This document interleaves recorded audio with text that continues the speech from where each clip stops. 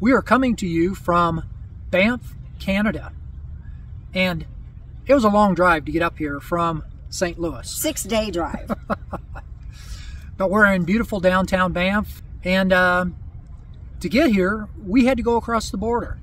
And I can tell you, Linda did the research, but we were both really anxious. Yes. On what it was going to be like to present ourselves to the officials there at the border and what that was going to be like. So we made it, obviously, but we want to share our experience with you and maybe help you prepare for what you might expect. So stay tuned. Yeah, so Gary had wanted to run in 3 different races. That's how we were going to plan our vacation. The first one was at the beginning of June, end of May, beginning of June in the Grand Tetons. And then we were going to move to Yellowstone, where he was going to run a 5K, and then go up to Glacier for another half marathon. The only problem was between Yellowstone and Glacier, there was this huge amount of time. So I started looking at the map and I said, hey, why don't we spend a week of that time and go to Banff? I hear that it's so beautiful. We need to go. Of course, Gary was on board. And so it was Grand Tetons, Yellowstone, Banff, and then after this, then we're going to Glacier. So, of course, now we have to plan for going over the border. The dreaded border. The first time in an RV. Yes. That's the big thing. I mean, I think if you go in a car, it's not a big deal. But when you have all these possessions with you in an RV, they want to know, what are you bringing? You have a refrigerator. You have a pantry. Well, you're bringing your household with you. Yeah, and we're not even full time. So. And it's intimidating, too. It is, but I think as long as you know that you are following the rules and you're not bringing in anything that you're not supposed to, there's no need to be anxious about it at all. Don't be nervous. Well, let's first talk about the initial preparation and what kind of goes into that as far as documents and right. those kind of things. Right. Got to have your passport. Yeah. So I made sure I updated mine. Mine was coming due, so I went ahead and took care of that. If you're traveling with children, you need to make sure you have birth certificates, custodial papers, things like that if you don't have passports for them. If you're bringing a pet, make sure that you have their vaccination records, especially their rabies vaccinations. Rabies has to be done within the last 3 years. Because that's how long a rabies vaccination lasts anyway. Right. And then also make sure that you're bringing along your registration and insurance, things like that, on your vehicles. You may not need them, but you're better off being prepared just right. in case. Yeah. Okay, now we're going to talk about mental preparation and what you need to do to really get yourself ready for the interview. But first and foremost, as you're waiting, understand that the wait times are going to vary depending on the time of day, the time of week. Just be patient, and obviously your time will come. But the other thing too is, as you're driving up to before you get to the booth, understand that there's lanes that are designated for autos, for RVs, for semis, and there'll be signage out there for you to follow. So be on the lookout for that. Make sure you're in the right lane, because we've seen an instance in an interview on YouTube where one lady she thought she was inspected because the guard wasn't too happy that she wasn't in the right lane. Right. There's a designated line. When it's your turn, you'll be stopping short of the station. So as a person that's in front of you is going through their interview, you need to pause and wait behind that line until it's your turn. So make sure you're on the lookout for that. Right. Also, when you go through the interview, be personable. Try not to be nervous. Just kind of be yourself. Don't act like you're hiding something, because, you know, a lot of these agents, they're all trained to a certain protocol, but they have their own way of doing the interview. So they're going to be asking you questions, and some of them may not even ask you the same questions that another agent is going to ask. So, but they're looking for certain triggers that, you know, might lead them to pulling maybe a thread or two. So do your homework, as we talked earlier, have all of your information ready so you can answer their questions and get on with your trip. Right. So make sure that no sunglasses. Everybody should take their sunglasses off. Right. Lower the sunglasses.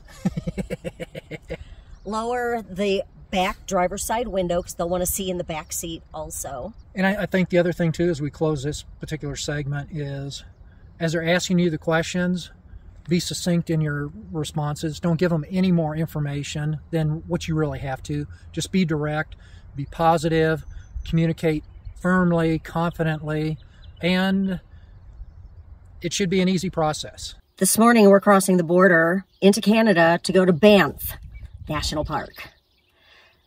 We're excited. We've read all kinds of information about what they ask and what they look for, any restrictions that there are. And because I do all the trip planning and Gary has really no idea where we're going half the time, I did make him a little sticky with where we're going to be this week and when we're coming back into the States. Hi, Gary. Are you talking behind my back? I am. So that they have an understanding that we do have ties in the States and we will be going back.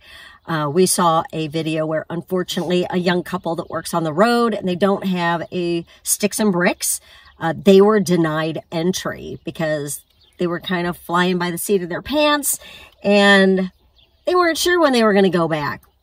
Canada did not like that. They said, nope, go back home. So unfortunately, that happened. We want to make sure that there are no questions whatsoever as to what our plans are. Okay, we pulled up at 10:14 a.m. We'll see how long it takes before we get up to the booth. Get the windows down.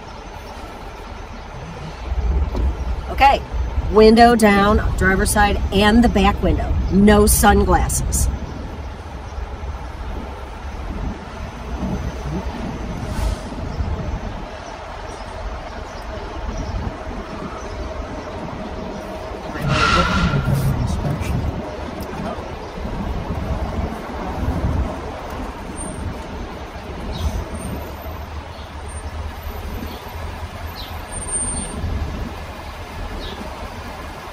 Morning.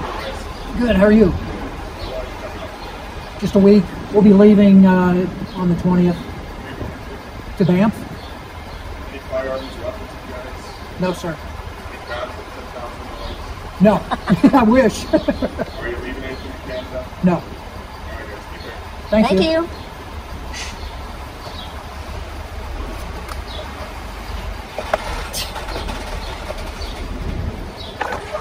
That was it.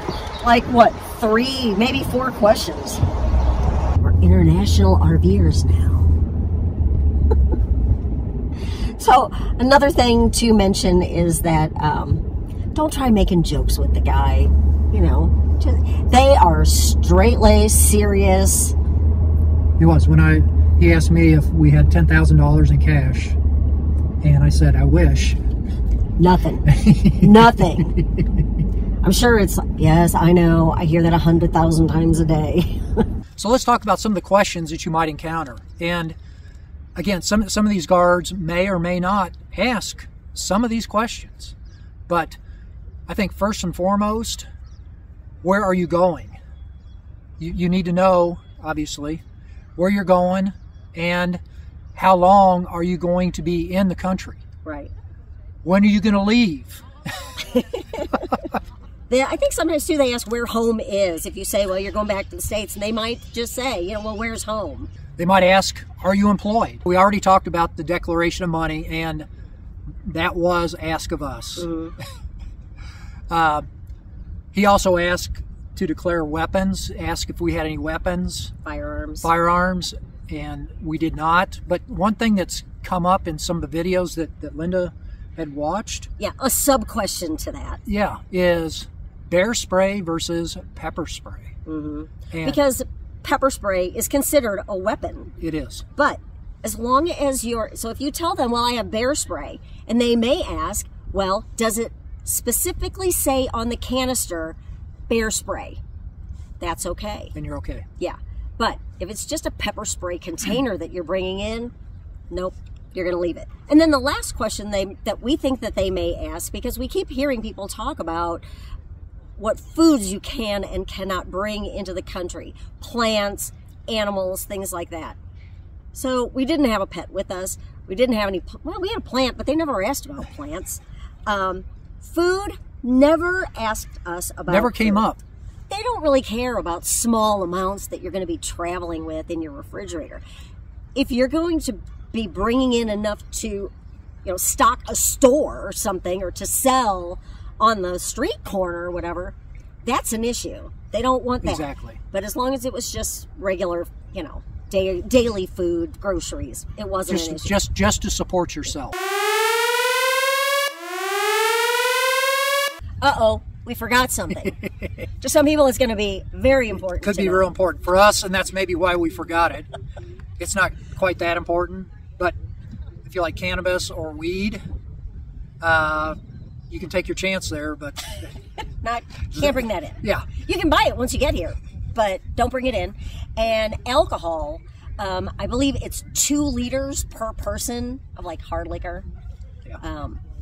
So that's about it. We wanted to say goodbye with a beautiful view here near our campsite, and we are here by the red Adirondack chairs. Those are all over Banff, where you can sit and enjoy the view. So we'd like to leave you with our view this morning. Don't forget that if you enjoyed this video, please give us a thumbs up. Don't forget to subscribe and hit that little button so that you get notified for our next videos. Thanks a bunch for being with us today. We hope that you don't have any problem getting through the customs on your way in or out of Banff, of Canada. And we'll see you on the trails. Bye-bye.